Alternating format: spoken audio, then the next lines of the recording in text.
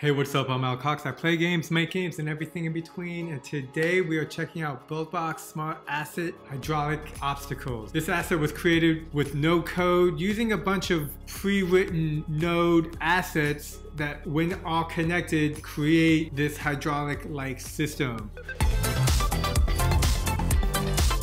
Before I begin, if you're making games using no code in the Buildbox software, be sure to like and subscribe as I'm going through all the smart assets, breaking them up, seeing how they work. If you understand how the nodes work, you can place them in and out in your game without any coding. This hydraulics is pretty cool. I've used it before, but it only works one way. If it closes, then it closes and it cannot open up. That being said, let's jump into it and take a look. Here we go. We got start. This object instantly has physics. These are the different objects. So there's a wall here, and these cylinder pieces make up the pipes. And as you can see, there's 5 of these. Along with them, they have scale animations that happen when the asset wakes up. These turquoise nodes are all 3D models. Here, let's grab that. You can see that these are all 3D models, and these 3D models make up the entire asset itself. Here you can see where they're scaled down, the location on the X, Y, Z axis, and definitely builds the idea around creating an asset built with other objects and connecting the pieces, almost kind of like a Lego. Something like that would create a surface like this. And here's an example of it working. You move here and then the player, oh, I have not set the collision to kill the player, we will. And then sphere, we can just put if collide with hydraulic obstacle at a delay, grab an event observer, go to game over. It's not set up, UI, and then in this world, UI, add a game over, call this one game over. Connect these all together. Go here, add a navigation button, which we can just have it set to restart the game. And definitely want to put some text up here to let the player know that their game is over.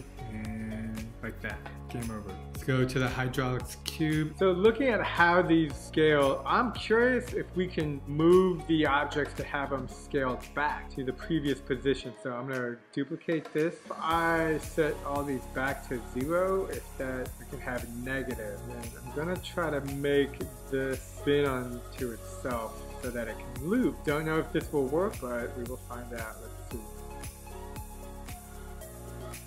Cool, okay, so that one works, which means these two will also work. Negative, positive, let's connect, loop, connect, and then let's again have it here, remove start, negative 1.9, let's change that to a positive, positive 1.8, let's change it to a negative, loop these again, done. Now here we're going to remove single launch, and we should remove single launch for all of these. This way everything should just loop.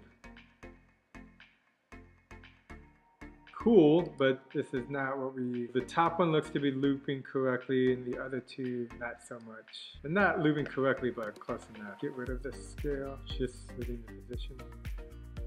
So a lot going on with the scale. Well, that's not really working out the way that I wanted to. A lot of playing around. The last important piece I want to point out here is that this character cannot go through this object without causing a collision to happen, because the collision is already pre-built into this hydraulic obstacle. Even though the gate right now is open, this object is checking to see if anything touches it. And that is right here, this static cube collision shape. If we wanted to add a mesh, we could, but you have to select the right object, and it's using a cube, and that cube is existing right here. Oh, and it looks like I got rid of it, so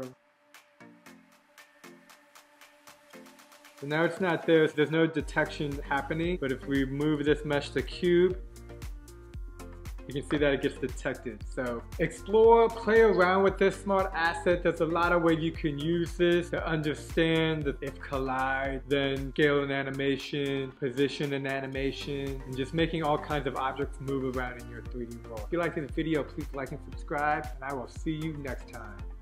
Peace.